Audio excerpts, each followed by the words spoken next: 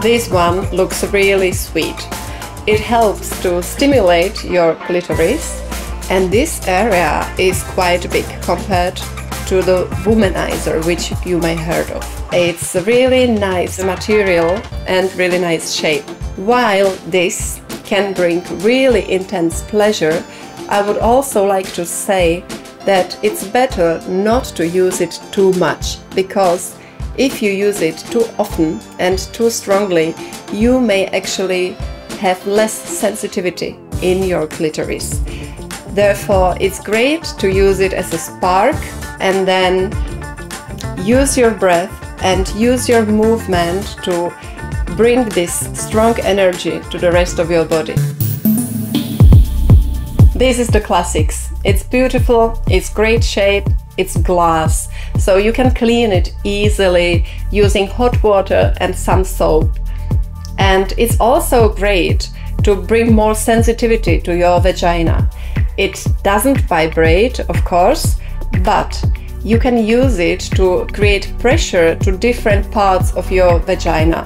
And many women, they actually are less sensitive in their vaginal tissue than they could be.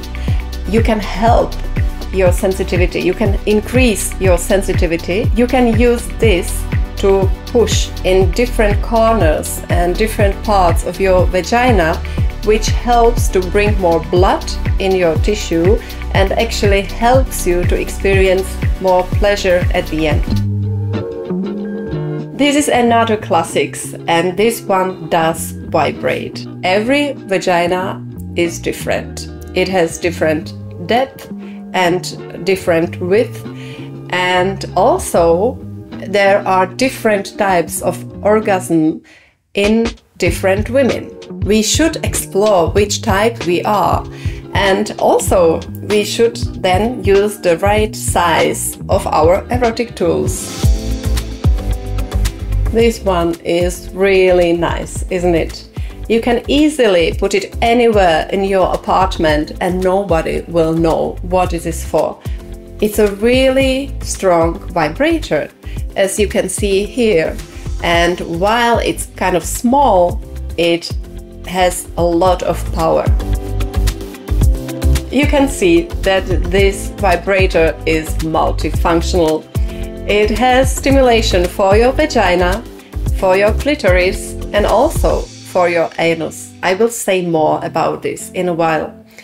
It's vibrating, and you can choose how strongly you wish it to vibrate. And while you can probably imagine how you can stimulate this part of your body, I would like to say a few words about anal stimulation, not just about vibrators, but also anal sex in general.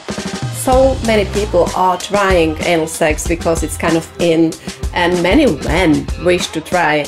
And I know that many women actually try as well without really wanting.